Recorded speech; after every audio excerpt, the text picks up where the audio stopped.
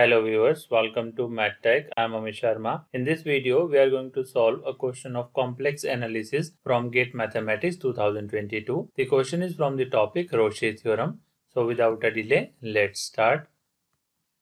Question is, the number of zeros of the polynomial 2 into z to the power 7 minus 7 into z to the power 5 plus 2z cube minus z plus 1 in the unit disk z belongs to complex number such that mod z less than 1 is.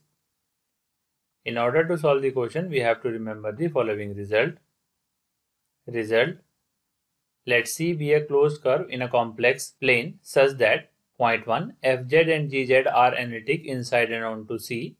Point number 2. Mod Fz is greater than mod Gz for all z belongs to C. Then, number of zeros of Fz and Fz plus Gz are same with multiplicity inside C. Now, the given polynomial is Pz is equal to 2 into z to the power 7 minus 7 into z to the power 5 plus 2z cube minus z plus 1. We have to find the number of zeros of Pz in mod z less than 1.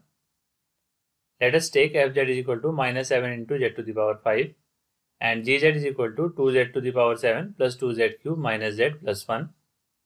Since Fz and Gz are analytic inside mod z equal to 1, also, mod Fz is greater than mod Gz for all z belongs to mod z less than 1. This implies the number of zeros of Fz, which is 5, and Fz plus Gz are same with the multiplicity inside mod z equal to 1. This implies Pz has 5 zero in mod z less than 1. Hence, the number of zeros of Pz in mod z less than 1 is 5. Thank you very much for watching my video. If you like the content, please do like, share and subscribe my channel. If you have any query, comment me. Thank you very much.